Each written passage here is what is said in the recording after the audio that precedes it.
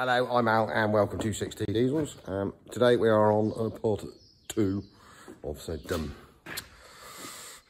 Mercedes T1 front scuttle panel. I'll show you a bit of time lapse first of me drilling all the spot welds off, obviously where you got to drill them and what we did to cut it off, and then I will be back at the end of that to show you what horrors were underneath it.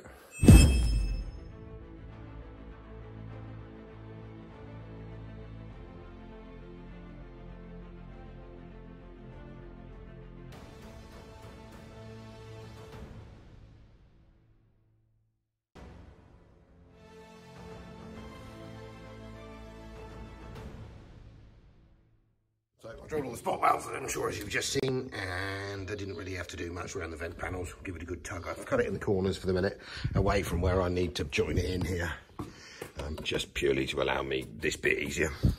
But there we go. Look at that. That's going to be fun. So basically, I think these pretty much had it.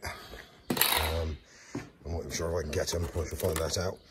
And we have what could be described as a fairly rusty bulkhead. All's accessible. I still haven't dropped the dash out the back of it, but I will in a minute if I need to, as I'm going to have to get in here and I'm going to have to make all of this. That's what this is. Absolutely knackered.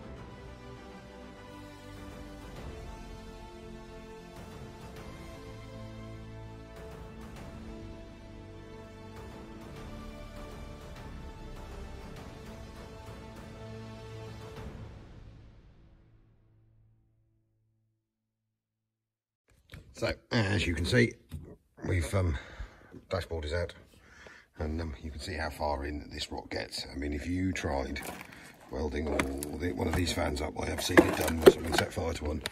I was in a desperate rush to get a dashboard before the people that owned it found out. It's easier to spend the time because the carpet's adhered to the back of it. As you'll see on the time-lapse thing, I've popped all the wiper spindles out, they're gone. You can see it's obviously deep in here. I mean, someone that's been in here many years beforehand and fiberglassed it all up, which probably made it even worse. I have just at the moment cut through here and knocked this section out because it is so bad. Strangely enough, this was actually, we do have the original Mercedes factory book, and there is a whole section on how to replace a bulkhead, because this panel basically is technically spot weldable and drillable and removable. Sadly, you cannot buy it anymore. So my cutting plan is we'll come through. There's a support rail on the back of here which was quite rusty in the middle. It's gone here. So as I say, I've just cut it off for the minute. I am going to go. The panel join is in here in the back. Let me just creep around this side. So it actually joins onto the bulkhead just there. So what I'm going to do is I'm going to replace the whole top half of this, including all of this, all the way through, all the way over to the other side. And I'm quite lucky, because if it wasn't for the Mercedes hoarding instinct again, we'd be in real trouble, because I don't think, unless anyone wants to correct me, you can buy that panel. Now I have this, this is a 410D. It's very rusty.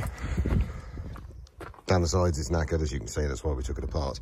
But the screen panel's good. I'm gonna have to take the windscreen out, so I forgot to add the windscreen removing video to the first link. I'll shove it in this one so that you know how to take a windscreen out.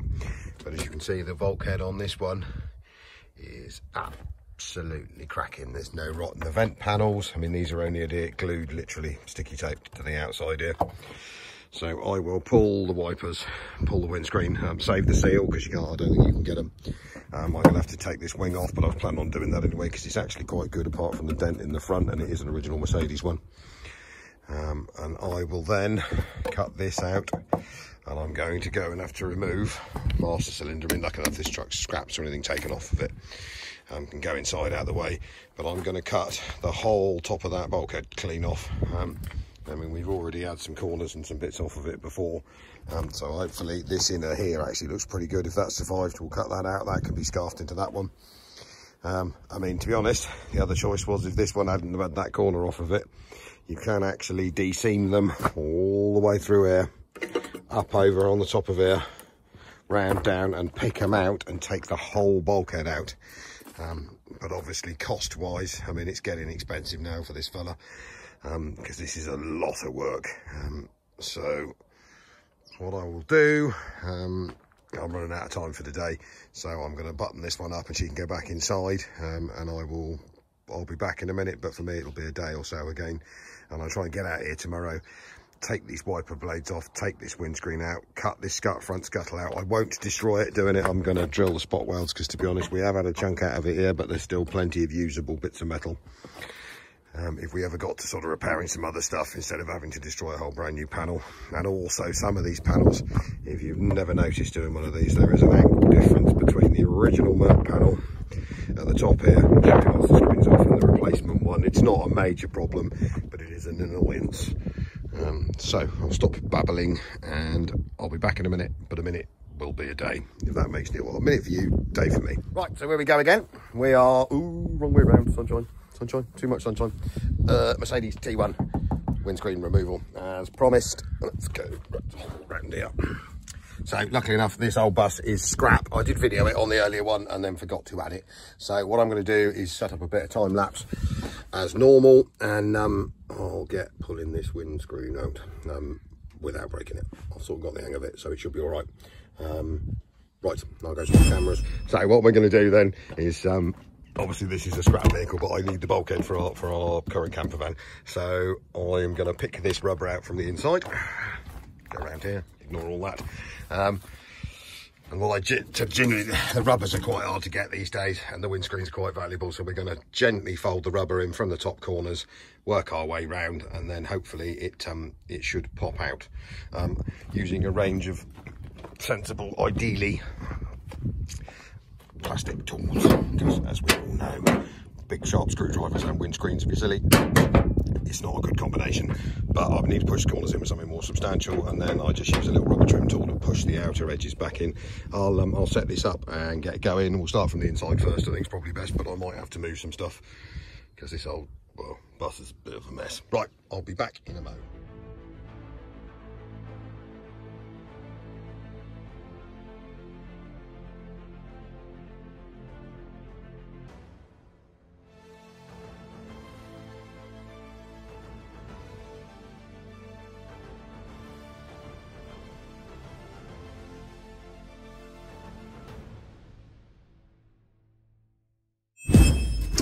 So basically what I've done, if you can see, is I've folded the windscreen rubber around.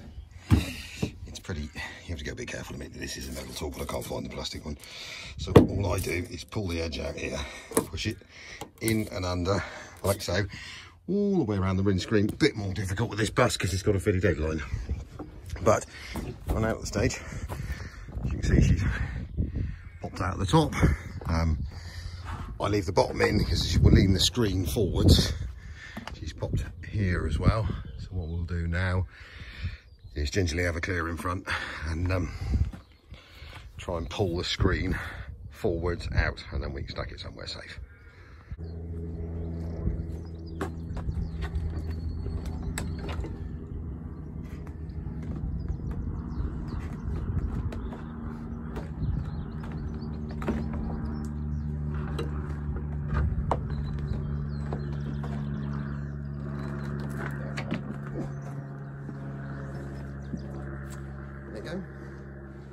T1 windscreen.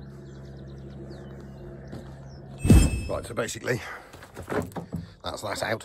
I'm probably going to make this a fairly short video. I'll add this piece to the second part because what I've got to do next is drill all this and pull all this out again, which to be honest isn't very interesting. I'll drill this panel off because we're going to try and save it, as I said before. Pull all these auxiliaries off, and I'll get the stage where I'm cutting the bulkhead out.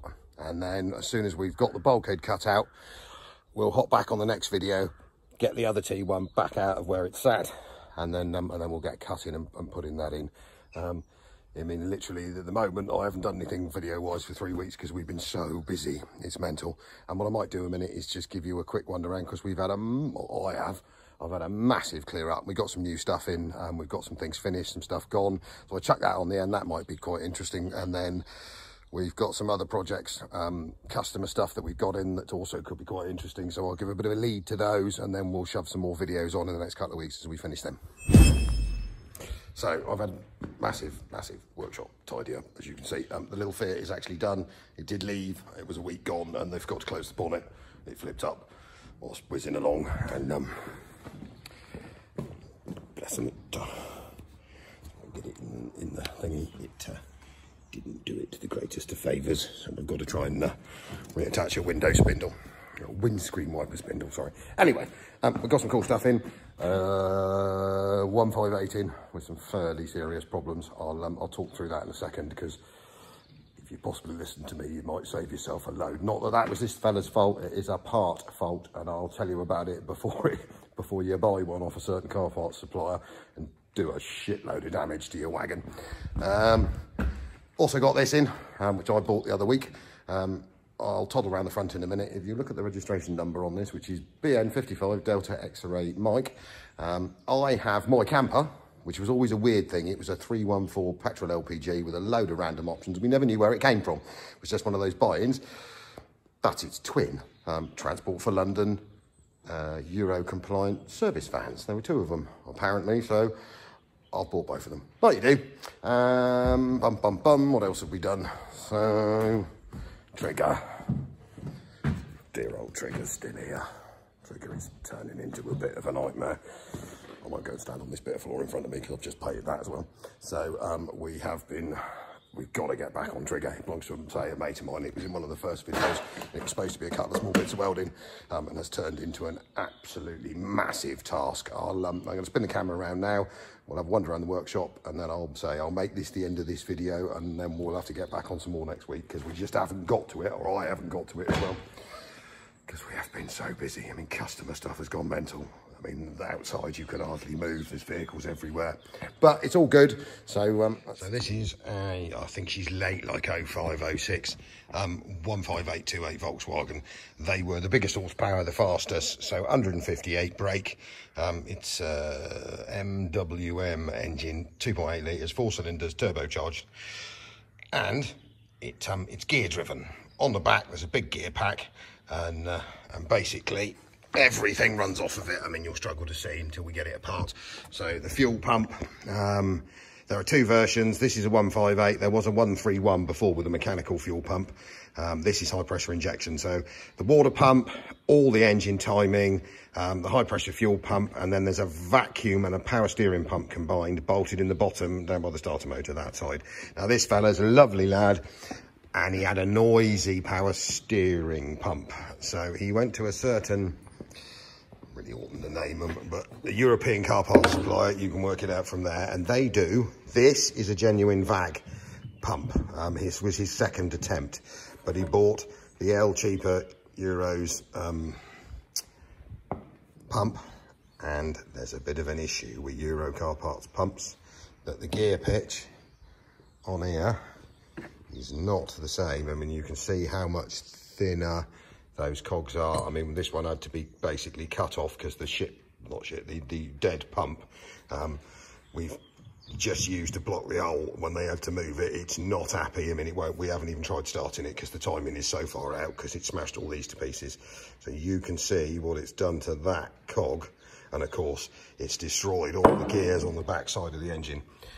This is the correct Volkswagen one. They are very expensive, but there's a reason. So the gear pitch is different, the size of the gear is different. I don't know how they get away with selling them, but all they do, you might sell yourself 200 quid for a little bit until you end up with a ruined engine. So to access the gears is the most, well, it's not difficult, can take the engine out, but I've found best way, because the gear pack is in here in the back of the engine. There's a flywheel spacer and all the gear pack's bolted in here. So what I'm going to do, I'll video it and put it on, is we're going to pull this gearbox out, which is easy. It takes about 40 minutes. These older Sprinters and older LTs, you couldn't pick anything easier. And then we're going to pull the dual mass flywheel, which is in here, this back flywheel surround, and then we'll get into the gear pack on the back of the engine, see what damage has been done. Luckily enough, I have all the original they used, but parts, gears, bits and bobs necessary to save this thing. And I don't think it's come valve to piston yet. It is still turning over, although it doesn't sound particularly healthy. So we'll do that. On this one, this is quite a random one. So this is what's known as an M111 engine. It's a 2.3 litre, 4-cylinder Mercedes engine. If you've ever owned an S230 SLK, you'll recognise the rocker cover under there. It's basically what is the 230 supercharged engine, but minus a supercharger. This one, I don't know who put it together, but it was pretty horrific. I think it started with a cylinder head gasket, and then they must have thrown half the bolts away. They tried to put a timing chain on it, but the drive sprocket that's in here didn't have the cam recogniser. Picks up there the flasher, so they MIG welded that on in the wrong place, and it is making some fairly exciting clackety noises. It's currently got the sump off.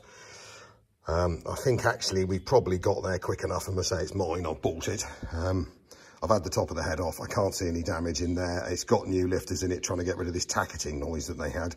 But I think the tacketing noise we thought could possibly be a little end. So we've pulled the sump, which was horribly put on and stuck on with silicone. And then obviously taken all the big end caps off and tested for if there was any real lift in the little ends, and we can't see any. But the shells are just to the point of coming apart. So I'm going to mic up the crank. She was good. I have mic'd up the crank. That was good. It's not oval.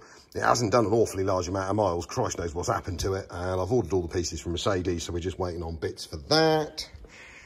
And then what else have we got? Oh, we got one of those. I'll talk about that later. Transit. So we're quite far into the Transit now, both sides. We've got every single panel we need now. So we are basically a complete rebuild. Inner and outer wheel arches on the front, footwells, seals inner and outers. I'm going to start on the other side. I'm not a Transit specialist in any way, but on the reverse, they seem quite easy to put together. So I might film it if any of you are interested, because we're normally more Mercedes and Volkswagen. And as we say, I've had a massive workshop clear up. It's been needing doing for years. So all the floors have been painted. We've moved some tools into a proper secure room. Had a staircase built so we can actually walk up to the mezzanine instead of having to ladder it up there. Taking down a big spray booth that we had here that, to be honest, we never finished and never used. And built the engine hinge. So that got everything on the floor in the back of a van all in one spot, even with some spaces still left, because I've just acquired another 603. And I'm going to just finally clear all this out, rack it up, and the place is just so much better. And having the floor painted, even though it's taken me every weekend for about a month, because current weather, this stuff takes 3 days to go off, is making the place just much more pleasant. So we're going to sort the walls out as well, because they've gone all a bit festy, but it's cracking. Look at that. And then I'll get this fan. I've got to get on with this. That's one of my next projects, and I'm going to start on my 305 fan. But anyway, I don't need to waffle on about that. I'm going to put this T1 video together. So I think we're going to end up probably with a part 3 and most likely with a part 4. And we'll do a video on this one. So for all you 158ers, they're good trucks, but there are a few things to watch out and a few things that are interesting to know, timing marks, bits and bobs, stuff like that. And for any of you who happen to be stripping or have problems with your 2.3 petrol Sprinter, there aren't many, but there are also some 2.3 petrol LTs, and as far as I can remember, they're the same engine. It might come in handy for that. Right, I'm going to sign off for today. This will be quite a short little video, and then we'll try and get back on it properly next week.